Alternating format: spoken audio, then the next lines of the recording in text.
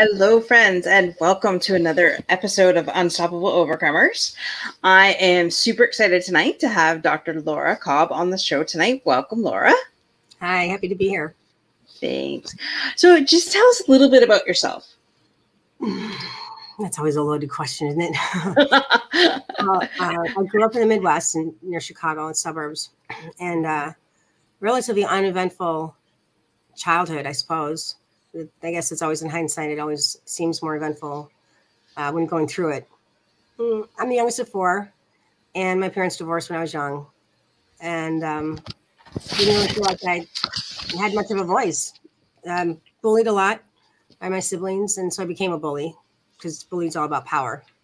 And I think that's one of the main themes throughout my life is that I always wanted some semblance of power, not necessarily about around others or on others, more so about controlling and manipulating my world so that I could finally find some semblance of happiness. And pushing forward 48 years later, I only realized that the only way that I could ever gain some power and control is when I relinquished it. That's interesting you say that, because the first thing that comes to my mind is a child and what they can control and what they can't control. And I have found in a couple of relationships, whether it be with my nephew or my stepson or things like that, I think they go, especially to things, they pick the easiest thing that they can control. So for my nephew, it was definitely food. It was, because the kid is as skinny as a rail, but I think that was the only thing he can control in his life because, his mom left at a very early age. And we all stepped in to help my brother take care of his children. But I think that's why he was such a picky eater. And it popped into my head now that you said that. What are your thoughts on that? Oh, yeah. Well, food was a big issue for me. I experienced, I want to say I suffered. I thankfully survived a 20-year battle with a demonic eating disorder that just ravaged me my entire life. It just completely took over. And I was about 5 pounds from death. Wow. So it completely ruled every single moment of my day. And it was the only thing that I could really control. And it completely controlled me. Mm-hmm.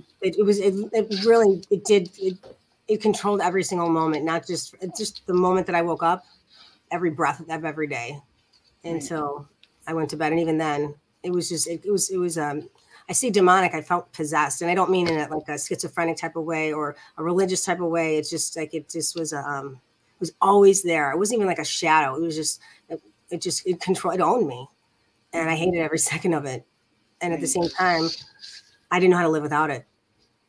So thankfully, I was able to get well. And I reflect on that now, and I can't even, for anyone who's listening, and haven't gone into the details, but if anyone is struggling with that, it wasn't just anorexia or bulimia or exercise. It was everything. It was all forms. And I'm surprised I didn't die. Wow. Mm-hmm. And that's, I've never been on that spectrum of it, but I've been on the spectrum of being overweight. And actually I was bullied all through school for my weight. Mm-hmm. And it's funny that when you said bullying to you equaled power and control. Mm-hmm. So within, we've only been on for 4 minutes, and you've hit two of my triggers, right there. And I'm just high achiever, I'm just not in a bad way, but I'm just like, wow. And these things are classic. Mm-hmm. Everybody, I think, goes through it at one point, whether they identify with it or not. But the more I am a people watcher, and I love to watch people and, find out what makes them tick. And that's the thing. It's all about power and control. And, people bully because they want that power. And that is so freaking amazing that you, within less than 5 minutes, you just picked the top two. Well, I earned my PhD in child development and family studies. So I didn't at the time have a lot of insight what was going on, but I was quite observant. And I went to college to try to figure out my family. Well, I found out me, and I still couldn't get well for a long time after I finished college. I was bullied growing up. I didn't have any power. So it makes sense that empower people, and Right. bully people. It sounds so simple at the same time when I was in the thick. I mean, I'm 10. And even as an adult, I remember I lived in Germany for 8 years with the military. I wasn't military. I don't take orders well. I worked with the military. So I was with a program. I was a career counselor for a bit. And a woman who I worked with, I know that I had these contemptuous feelings about her and towards her, and I never overtly said anything derogatory to her. It was just holding a space of not liking her and just not being friendly. And it was bullying because I wasn't emotionally available. And I didn't know it at the time. I think I had an inkling about it, but she was everything that I didn't like about myself. Very needy, a people pleaser, wanting to be validated because I'm an external validation junkie. I craved that my whole life. I just needed that gratification to know that I was okay because I couldn't give that to myself inside. So I needed that. I thought I needed it from others because I was so vacant. I needed to fill that hole in the soul. And sometimes people say I hear, and I mean, I think thankfully, thank goodness for the internet and Facebook in this regard that I was able to find her and make amends. She's all, what are you talking about? It's not about that making amends. It's about allowing myself to not feel that burden of self. Right. So it's a side note. That's totally true here. Let's just go to the comments here. We have Inger, welcome. And Chris Berryman, welcome to the show, Chris. And you're right, Chris, hurt people. And that's it's funny because I was doing a video sessions all day Saturday, and that was one of the things that I had said, hurt people as being bullied all through public school. Then, like you said, I turned into the bully because when the kids that I knew I could control because I was being controlled by mean people. So therefore I could control these other, other little kids.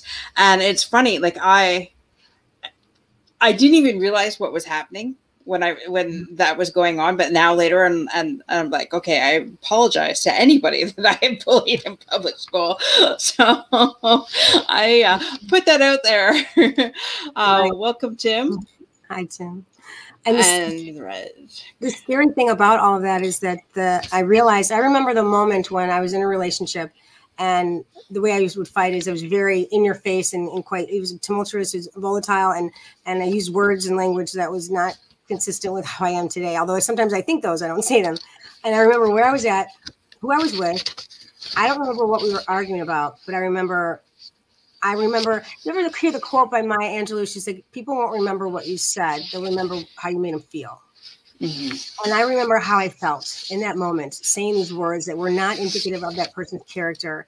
It was just holding that person in contempt because I couldn't control them, meaning that I couldn't get them. You can't make anyone feel, say, or do anything. And I couldn't do that. I couldn't get that person to think like me or say or do what I wanted them to say. Now I know that you can't anyway. And I was so frustrated about it. And so attacking the person was what I knew. And I remember in that moment that I felt terrible about myself because I knew that wasn't true. And that I allowed myself, that's the only way I knew how to be, because that's what I grew up with. And was just, that's not absolutely true. That's the only way I knew how to be, because I was taught that you can have a feeling as long as it's a good feeling. If you have a negative feeling, which I don't believe that's the case, I don't think there's a negative feeling or emotion, that you have to go in your room. I got tons of story about that.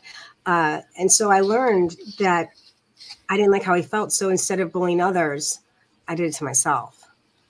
And all those words that I said to me, and the way I controlled and manipulated myself with food, and the deprivation, and then the affluence, the abundance, and then the restriction. And it's a dance. It's a sick warp dance. I spent so many years there, and thankfully the place I got well, it was a pivotal. It was life changing. And then I realized that that's the one thing that I have to have a relationship with. I cannot have sex. I cannot drink alcohol. I cannot do drugs. I have to eat food. Mm-hmm. And then there's the people pleasing. kind of need people. And I adore Brene Brown when, you know, connection is why we're here. And I firmly believe that. And then how do I engage and have that dance with people? And that's where the soul searching comes in, and allowing myself to be, I was not a human being. I couldn't sit for 3 seconds in my skin. And when that silence isn't quiet, and all I want to do is tear my skin off. And I don't mean like harming myself that way. Just I couldn't sit in my skin. That was just the worst feeling. And everyone thought I had it all together. There was, you know, I felt like a fraud, only to the extent that nobody knew what was going on behind closed doors. Yeah. And I don't know what you're going through, or anybody in the audience who's listening. Everybody's got something.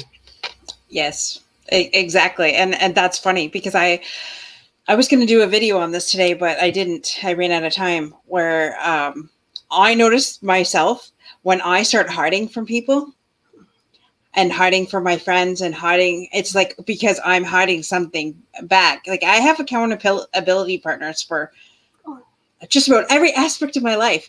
So when I disappear, it's because I've slipped up. I screwed up. Yes, I had that bag of chips when I knew I shouldn't have had that bag of chips. And yes, I didn't do my workout that day. So therefore, I didn't check in. And, you know, no, I didn't do what my business coach told me to do. So I avoided the appointments because, you know, because I didn't want to show up as a failure. And that's how, it's funny that all this is coming out in one. It's all coming back. It's all coming back to me now. And the thing about that is that comes into the mental fitness, is realizing that the self-sabotage comes into play. Because so like avoiding, for me, I'm very busy, but I'm not necessarily productive. Oh, I'm so busy. I got this to do. I got this to do. And then like, okay, I'm procrastinating. I'm getting stuff done. I'm checking my Amazon account. What am I going to order next? Or I got to attend this other summit, but I'm not playing on my own. Just stuff like that. And so it's just what's the priority there? And the thing about it is that I'm a hyperachiever, because I felt I needed to fill myself up with something more. Can I get recognized for something? Because I felt like I had nothing growing up. I wasn't enough for anything. So I was good at school when I got to college. I was good at that. So I think I'll get another degree. I think I'll stay in college for 12 years. I was afraid to grow up. I just extended my adolescence. And then I realized, you know, that doesn't fill me up. And so you have imposter syndrome with achiever's curse. Well, I feel like a fraud. And then I get another degree and it still doesn't fill me up. And it says everything on paper says that I'm worthy in my promotions and whatever. I still feel like nothing. Like, are they going to find me out? So then being an imposter, or feeling like an imposter, and I know I'm not, but I still feel that way inside. And then, so I'm hyperachiever and I'm hypertasker. So I'm busy all the time. So I must be getting something done because I'm so smart, not smart at all. They must have, you know, made a mistake. And then the people pleaser comes in. Oh, I hope they'll like me. Maybe if I do something nice for them, or I'm so busy, I'm a tasker. So I'm busy doing stuff to please others.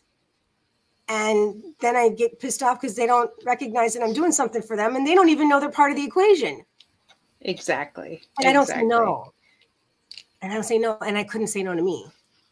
Yeah. So where's the boundaries there? So the hard thing about all that is that when do we get mentally fit? When do we get okay with ourselves and say, this is not working for me anymore?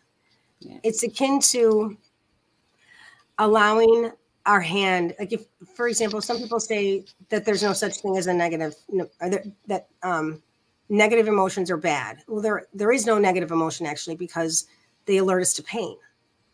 Like there's fear and there's love. Well, okay. If we place our hand on a hot burner on the stove, how long do you think we're going to leave it there? Not very long. Not long. Ouch. Okay. We need that pain. We need that feeling of nausea if we ingest something that's poisonous. We need that feeling, that sensation, because then our body protects itself. So we need that sensation. It's how long do I want to keep my hand on the burner? How long do I want to keep pleasing other people? It's not fulfilling me, and I'm irritated and upset because I'm doing so many things for other people. I still feel so empty inside.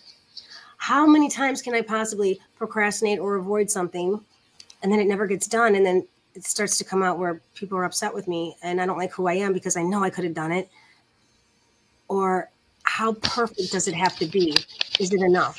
If you just finish that report or finish that chapter in the book, or Right. actually do that speaker, send in that application to be a speaker.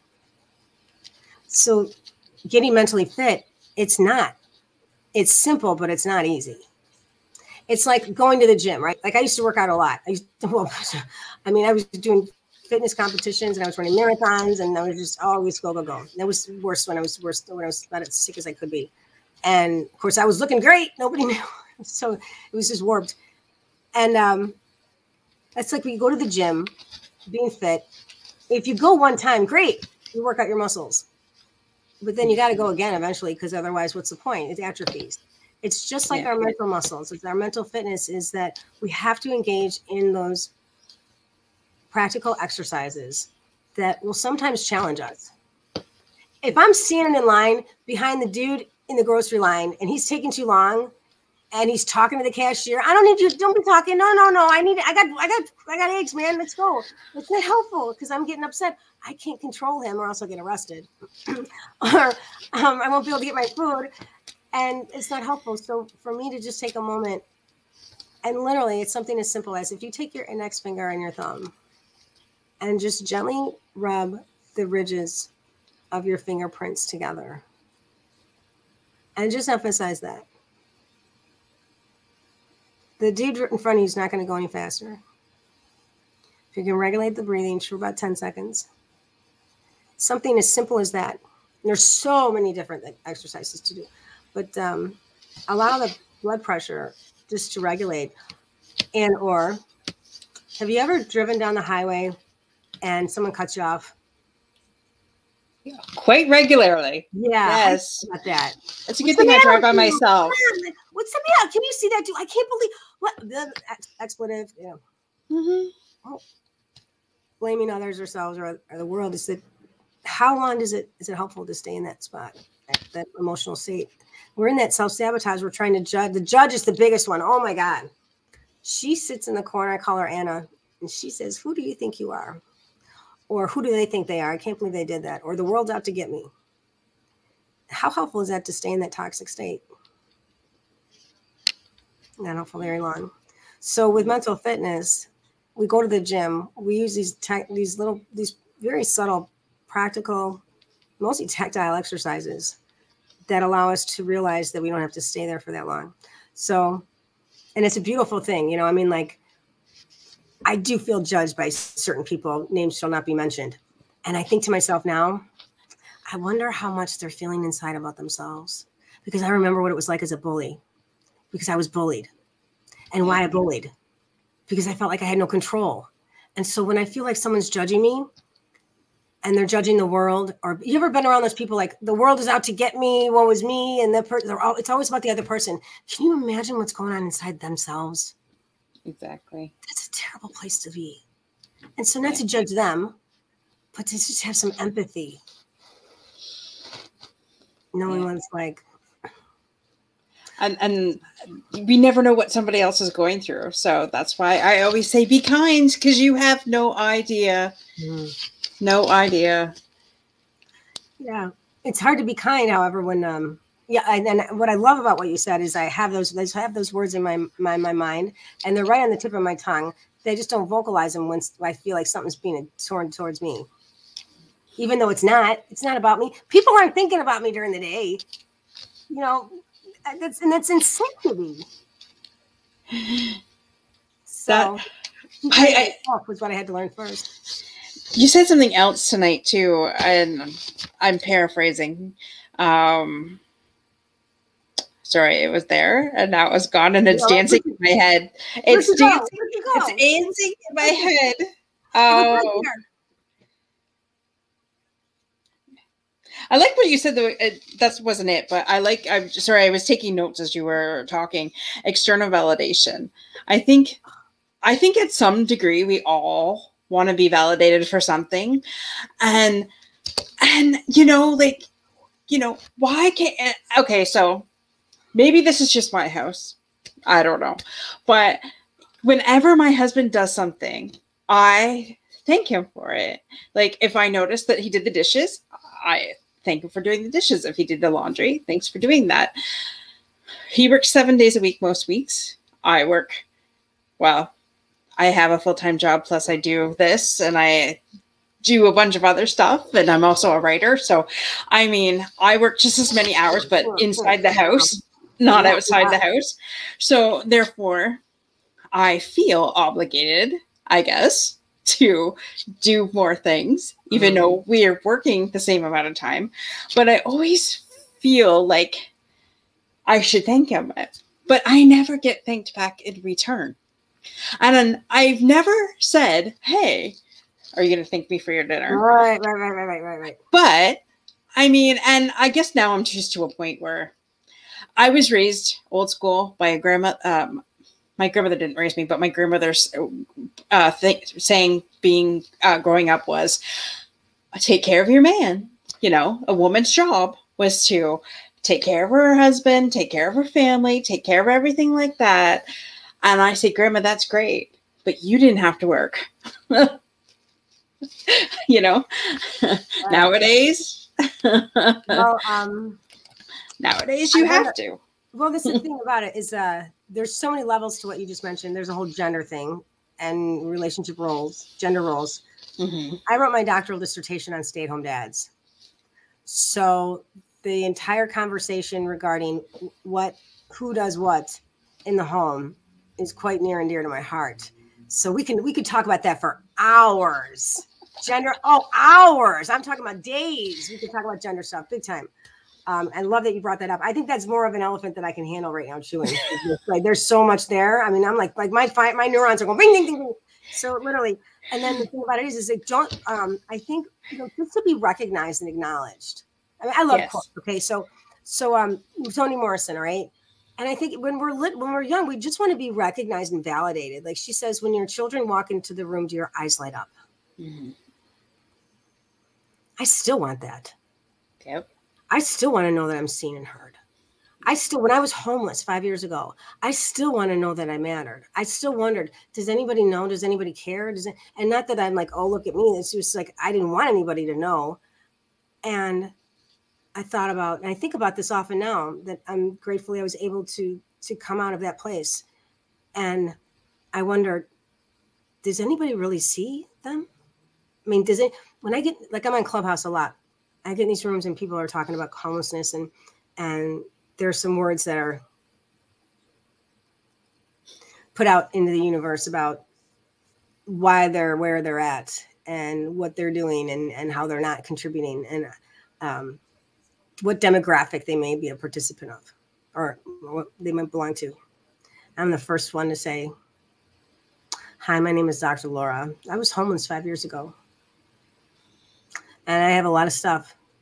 Everybody in this room, I don't care what your age, sex, socioeconomic status, race, religion, it doesn't matter. Citizen, nobody knows. And that's the thing, that to allow ourselves to be heard and to be seen, that's the authenticity. That's the transparency, is that I don't feel like a fraud anymore because I found me. I don't worry if someone's going to find me out as an imposter. I don't feel like an imposter because I found me, and I'm okay with saying the stuff that I've been through. You don't need to know the details. Sure, there's a couple of things that probably won't communicate. That's all right. Everyone's got you got to have one thing, you got to have one thing that's yours. Yeah. I love that you said that though, because a lot of people can find stuff out about anybody, but I have become an open book since I decided to go public with everything and write the book about my life story and things like that. And my thing is, you cannot hold against me what I've already brought to the light.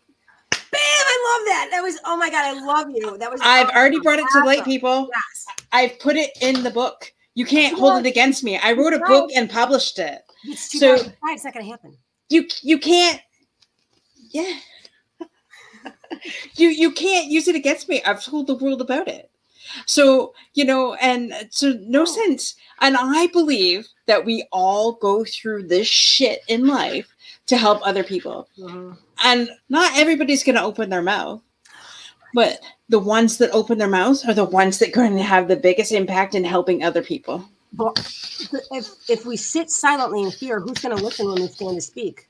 So those who are sitting silent in fear that someone's going to judge them, at the very minimum, at the least, then at least I'll. And I mean, I guess maybe the way I use my platform as an educated woman, a white educated woman, and I don't mean like white, like I just mean like that there are privileges that I have that I'm ashamed of a lot. When I was homeless, there were certain advantages that I had because I'm a woman, because of my skin color, and because of my education. And that's disgusting. And at the same time, now don't ever assume that I got it all together, because I don't. You can think all was agreed and whatnot, and that I live in a certain place or that I make this much money, because I don't. And that's not how I value myself. It's not what I do, it's who I am. Mm-hmm. And for someone to assume that someone who has a different presence, that maybe they don't speak the same language or whatever it is, that we're all different. It's what, that there is like, I would imagine, have you ever heard of the melting pot theory? The citizens of the United States, it's like we're a melting pot. Okay, no, you ever heard that? Okay. I don't think I've ever heard about it. No. Well, okay, so that's interesting. So the melting pot, back in the day, that the United States, that we're all citizens of the world, and we came together and we're a melting pot, meaning we just kind of, I think about like a big pot of chili that my mom used to make growing up, like chili dip with, so good. Which the meat and the beans and the sauce and the cheese and the did I say cheese, and whatever else was in, onions and whatnot, and it all melts together. So you cannot differentiate one particular ingredient from another. Okay, well, so when I'm in the boroughs of Chicago, and I go to Greektown and Chinatown and Little Mexico or wherever it is, then I prefer the salad bowl theory, that it's a beautiful conglomerate of all of these individual fragrances and textures and flavors that we can't differentiate one from the other in the melting pot. But sure enough, we can feel and sense and see and smell all of the various beautiful qualities of each individual contribution. And it's like an explosion in your mouth, an explosion to see. I wish I could share a picture right now. It's just like an explosion of all the beautiful characteristics that we have to benefit each other. And at the same time, it's called a universe for one reason. It's one verse song. Mm-hmm. We're all part of the same song. We're one song, but we can still maintain our own individuality and work together to create this beautiful product. And that's life. That's connection. That's listening to someone when they're hurting. That's not engaging in the golden rule. It's the platinum rule. Don't treat others how you want to be treated. Treat others how they want to be treated. And the difficult thing about that is actually taking the time to listen. When someone's hurting and they say, I don't know what to do. What do you want me to do? Just listen. Well, what do I do? Listen. What am I supposed to do? I just told you, you don't have to solve anything. Oh my God. I love that. You already did. Just listen. I don't want you to do anything. I want you to be here. That's why we're human beings. Yeah. And Tim agrees. Personal story sharing encourages each other and inspires each other. I agree. Hello, Marcello. Marcello, I think that's why, Tim, at least for me, whenever I feel inspired, I know that I'm in spirit. Mm-hmm. That I know when I feel inspired, I'm uplifted. I feel it from my I feel it right from this area. I feel like I'm right from my core, and I feel like I'm in the wake of my mother's ship. Like I'm in my soul journey. There's like a flow. That is so. I think we've been bouncing off each other since we started. This is insane. I've never had a show go like this before, ever. Because it's funny that you said when someone's hurting, you listen. And I shared a quick story on Saturday. So anybody who's been following my story knows that we've had a rough time since basically June of this year. My grandmother's dementia got worse. So on my 45th birthday, I had to put her in a retirement home. Then my dad's cancer went crazy, and he ended up passing away September 14th of this year. Then another family member had a heart attack and had to have open heart surgery last week or the week before. So it's been a series of events that are not just small, that are major, right? So my mom, who has been taken care of her entire life by my dad, has I gave a huge shout out to her on Saturday because she has stepped up huge and has done things because she's had to do it. She is so strong. She's stronger than she even realizes. And this just proves it. So she went shopping at Michael's. She lives in a town called Chatham, which is an hour away from me. I'm in Windsor. So she went shopping at Michael's, went to go in line. There was this woman standing there, but she wasn't really in line, and she was looking at this display. So my mom gets in line, and this woman copped an attitude and said, "Excuse me, you're just passing me in line. I was in line first." And my mom says, "Well, I'm sorry, I didn't realize you were in line. You were looking at the display. Please go ahead in front of me." Well, then there was a lady that was with this other lady and says, "Well, we will not be having any fighting in this store." My mom says, "I'm not fighting. Please feel free to step in front of me and get in line." So I just told you what's happened in our family the last 5 months. So my mom is upset. My mom is takes things serious to heart even before all this happened. And now, so having someone snap at her in a public place just added to it. So she is crying, visibly upset, goes to go check out. And the cashier says, "Oh, honey, I could tell that you have something troubling on your heart. Do you want to talk about it?" So my mom explains everything that's happened. And at the end, the lady says, "Do you mind if I give you a hug?" So my mom, who is really, you have to be in her center of her circle to even get a hug from her, let alone a stranger in the middle of a pandemic. Because my mom is kind of scared. I mean, she's double vaccinated, but she still doesn't want to be around strangers. Right. So she gives this woman a hug and says, "Thank you so much for listening to me." And the woman helped her with her bags and took it out. I mean, seriously, I gave a massive shout out to the lady that was at the Michaels working that day. Thank you so much for being so kind to my mother. And I appreciate that. And so let's just reiterate what Dr. Laura had said, because when someone's hurting you, what? Listen.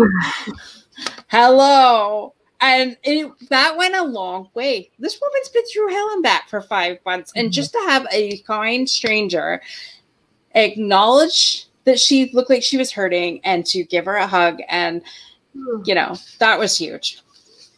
That is huge. And I think something that makes me, oh my God, Brian's in the house. I know, Brian's in the house. Brian, oh my God, Brian.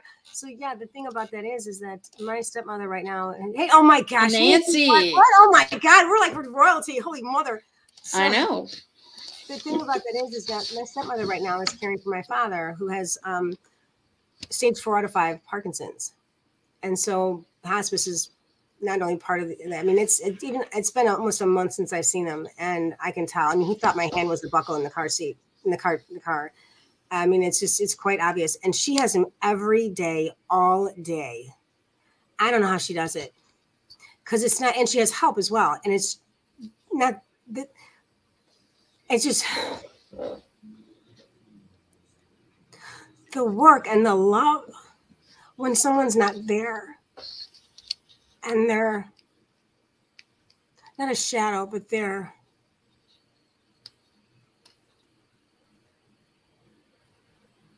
not who they used to be. And the love that's there. And I can't imagine the anger and the frustration at the same time. And not like that, not woe is me, but then, there's a certain level, like for me, I call it anticipatory grief. That's what I'm going through right now. But then to possibly, I don't know if she's feeling that, but then to suck it up, as my mother would say, and just do it anyway. And some people say that love is a feeling. Love is a doing as well. There are certain acts of kindness. What's our love language? For me, love language is go change a diaper, clean a dish, and go run me an errand. Because Yes. like, I don't want to like this. Oh my god! Oh my god! You vacuumed. Oh my god! I love you. You vacuumed. Oh, like seriously. Okay, just get off me. Don't touch me. Get off me. We can do that and then go. I mean, so Go scrub a toilet. That is love. I know, right? I'm telling you. Oh, go mow the lawn. So Hey, Gabe. oh my god! All the people in the house. That's the thing about it is that you know what? If we just listen and hear each other, and what is it that you need? And like you said, you're a people watcher. I was a people pleaser. But what I'm finding now is that just resonated with me so deeply. What you said as people watcher, what do they need? I'm not one like surprises on birthday. I don't want that necklace, charm, bracelet stuff. I don't wear all that stuff. I said, I'll take them to the store. I'll put the towels in their hand, tell them what color, what texture, what size, that I want it. Oh, that's not fun. You don't get surprised. I'll be more surprised if you give me something I didn't want because I got to take it back and then I got to do something I didn't want to do because that pisses me off. And then you take the damn thing back because I don't want to do that. It gives me another thing I got to do. You see what I'm saying? Like it goes. I love that. Oh my God, I love that. Okay, so love it. Yeah, that is so wild because so my husband clearly is a Michigan fan, as you can tell behind me. It is my office, however, I allow him to put the signs up in here, and allow him. I allow him. And that was our wedding colors, anyways. Our wedding was Michigan themed, so because I honored him as well. I just wanted to get married. I didn't care what anything was. I just wanted to get married. So don't get me started on that one. Don't get me started. I just went down a rabbit hole. I love you. I'm like, all right, we're getting up. Let's go. Go ahead. Bring it. Go ahead. I forget what the hell I was going to say now. I don't care anymore. No, you were saying. God. I'm a terrible habit of interrupting people. Go on, please. You were saying, I'm listening. Yes. Your husband, he wanted to get married. He just wanted to get married. The colors, and the background. Okay. There was something to do with the fact that we just, that's what it was.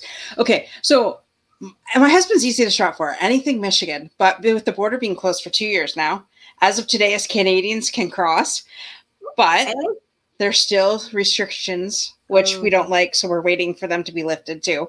So after 2 years, my husband has not been in a Michigan store. He's going through withdrawals. So what? He's going to be in there. Exactly. So normally I go all out and I buy, like, I know what he likes. I know what his son likes. I get what they want. Right. And usually he's like, oh, well, did you go Christmas shopping for yourself? Those were, I know. I was like, God, seriously, what? Oh my God. What? Oh my God. I love that. So, I didn't like that because, did you? I love that.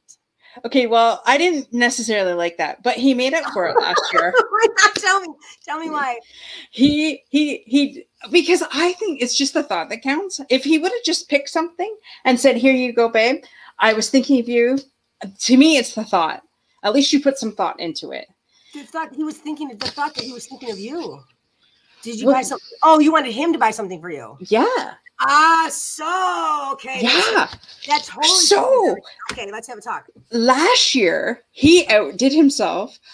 I don't know how he's going to outdo himself this year. So last year,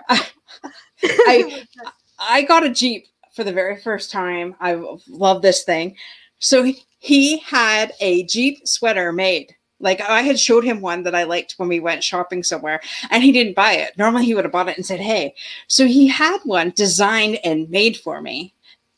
And then... What? Yes. And then I told you I wrote a book. So what did he do?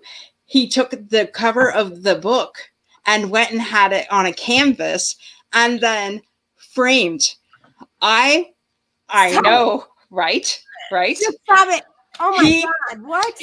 Yes. So it blew my mind because I was just like, it's like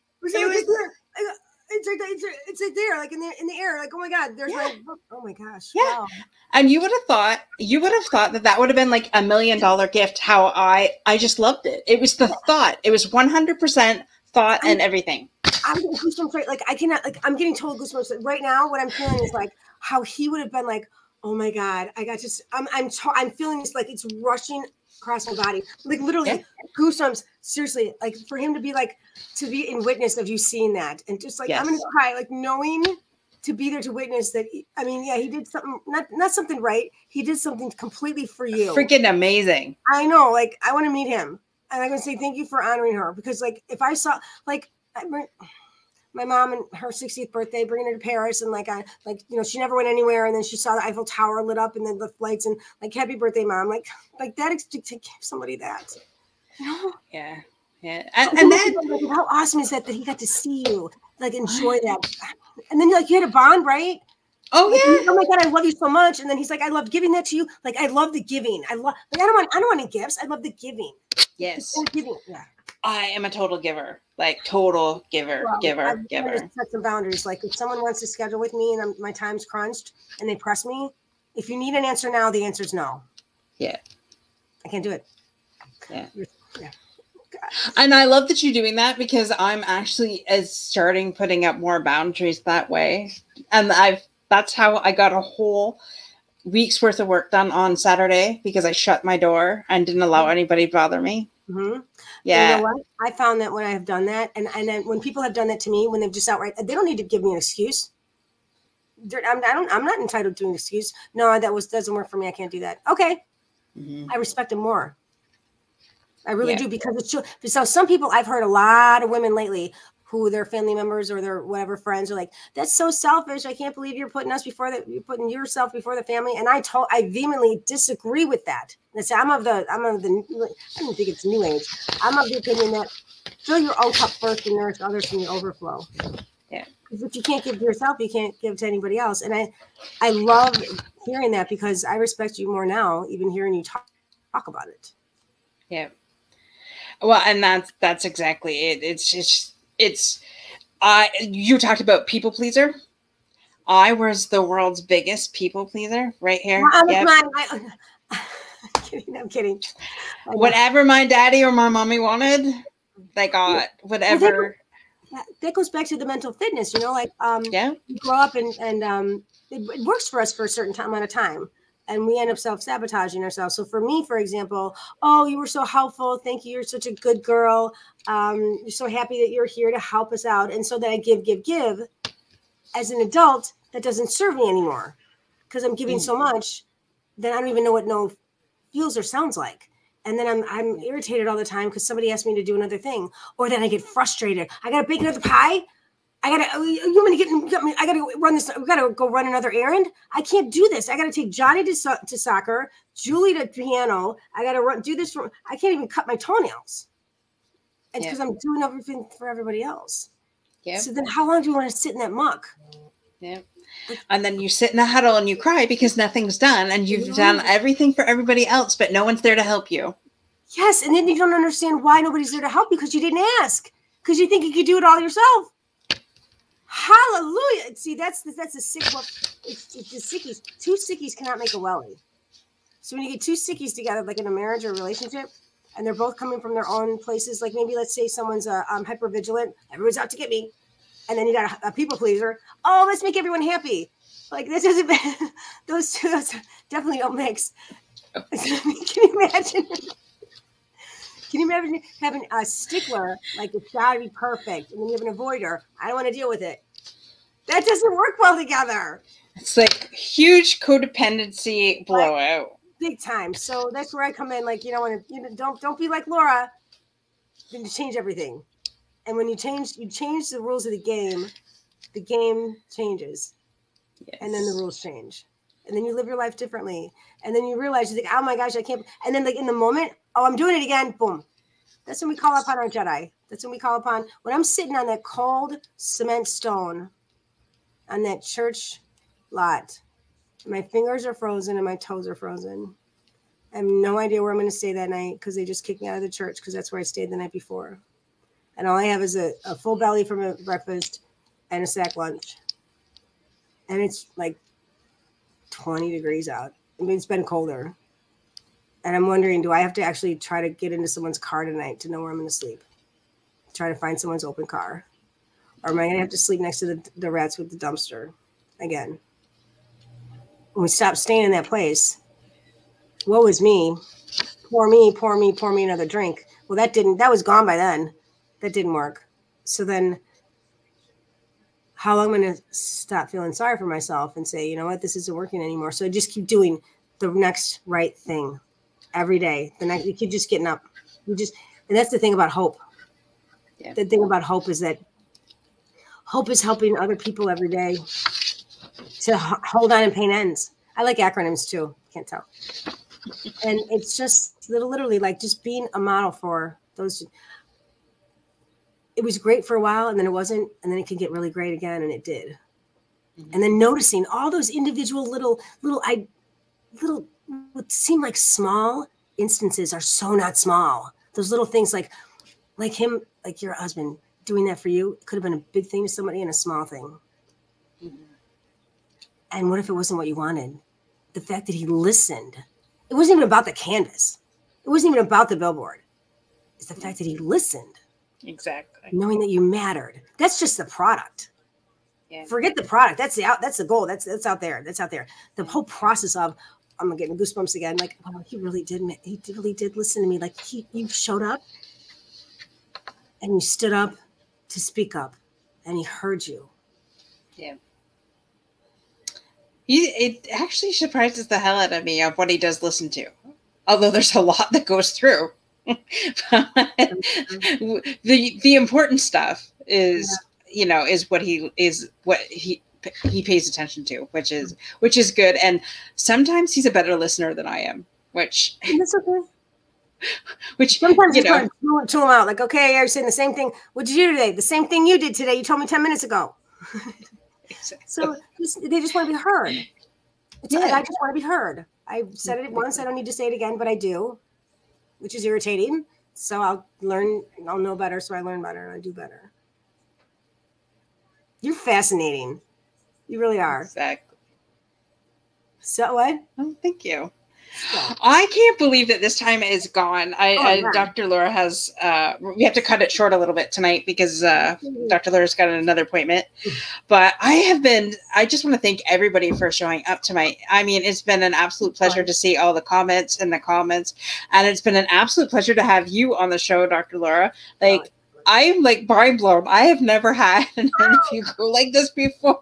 Yeah, I tend to have it. It's like, it's just pretty bad when the host and the guests trigger each other. That is absolutely freaking phenomenal. I'm your safe space. I'm a safe space. I will hold. Yes. I'll be in Clubhouse tonight at 8:00. I'll be in Clubhouse in an hour and 15 minutes. I'll be a safe space for you. I will save your place in a safe space with grace. Yeah, that's boom boom. And so if you want to reach out to Dr. Laura, she is an empowerment coach, nationally certified and licensed professional counselor. So if you need any help, Dr. Laura is the person to go to. And your website is drlauracoblifecoach.com. So, and LinkedIn is the best way to get in contact with me. LinkedIn? It's under construction right now. LinkedIn, I love LinkedIn. Yes, LinkedIn's always the best way. And Clubhouse too. Perfect. So, what last words do you want to leave our amazing guests with tonight?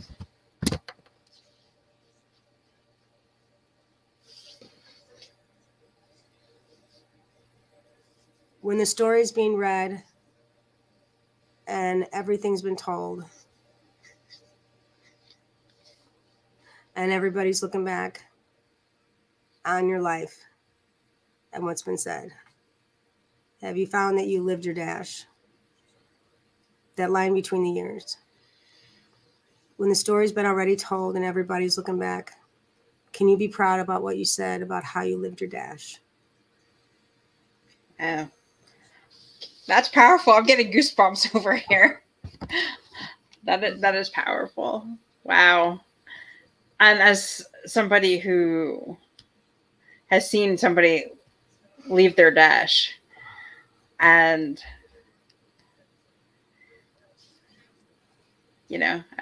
I guess we never really know the impact we have on somebody until we're on the other side of heaven. And I really, just living your life, not for yourself, first of all, and for others, and not being afraid to shine your light. Oh my God, totally.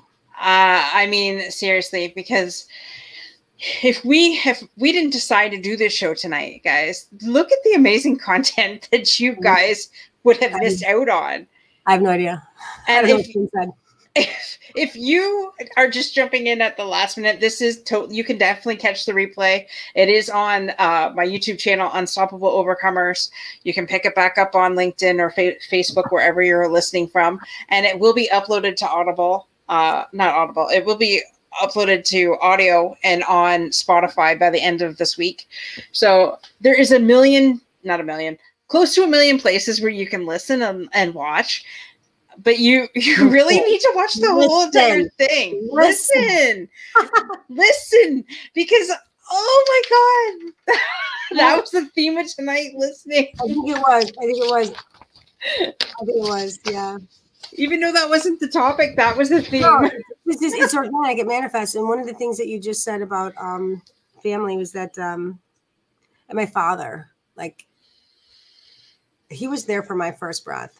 And although it's challenging for me to see what he's going through, this is what happens. But there's one thing we have in common. Everybody, we're born to die. We were born to die. We can count on that. That's the one common denominator that we all have, among other, some that might argue other things. That's one of the things that we share.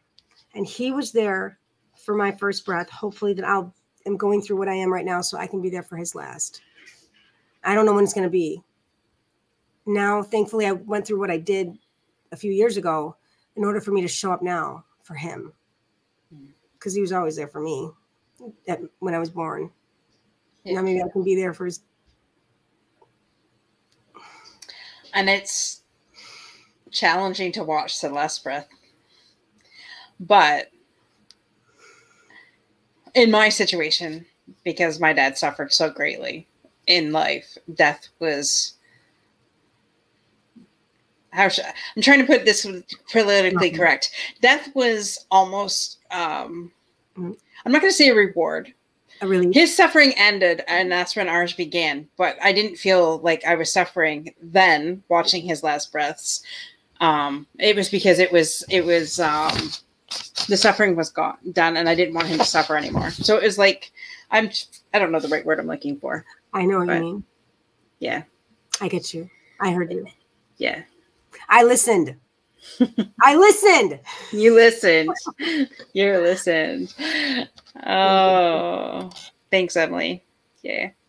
It was hard. That's like watching them. Like it's hard. It's really hard. So when they're gone, almost like a relief. There we go. The word is a relief, because they're not suffering anymore. Mm-hmm. Yeah. And then when it hits later, then it hits. But anyways, just enjoy the moments you do have. The fact that we can actually hold this conversation that we're having right now, how challenging it is, at least for me. Yeah. That says a lot, because I know there's somebody else who's feeling that way right now. I don't know who's on camera. I don't know who's on stage. I have no idea. All I know is that these are tough topics, and not to shy away from them, because they don't. Everybody's got something. And well, okay, so we had 9 days to watch. So in those 9 days, we I guess had more time to process and even build memories through that, because I have pictures of our hands with his, which we have kept. So yeah. All those things that people might think are morbid, but in the end, it's those things that it's uplifting. It's beautiful. It's uplifting. Things that you'll never forget. It's not morbid. It's not morbid to see someone end their life. We all had to come into this life in some way. It's not. This is just a temporary. This is just a space. Yeah. This is temporary. Just wait till we get to heaven. That's the real deal. Come on, you faithful. Bring it on. My thing is, I'm not afraid to die, because I know who's waiting for me on the other side. So people are afraid of dying. Maybe they're afraid of how they're going to die. Yeah. Well, there's one way I want to do it, but I don't think I should share it on TV. Oh, we'll have that private conversation later. Yes. Anyways, before I get into another topic, Dr. Laura has to leave, so I will honor her time. And, yes. So hold on. I'll meet you in the green room in 1 second. And I just want to thank all our listeners because you guys are truly amazing. And this episode has gone from wow to bizarre to holy crap, Batman. So if you're just catching this at the end, you really need to go to the beginning and watch it again or listen again, because it was absolutely phenomenal. It was one of those mic drops. Room called Phenomenal Women Unite, because you're phenomenal. Or if you know a woman, you're invited. We're both phenomenal. Anyways, with that, have an amazing night, guys. See you next Monday, and we will have Radio and TV Tony on. Yes, TV Tony is our special guest next week. So I'm super excited. I want to learn all the tips on how to have a successful TV show.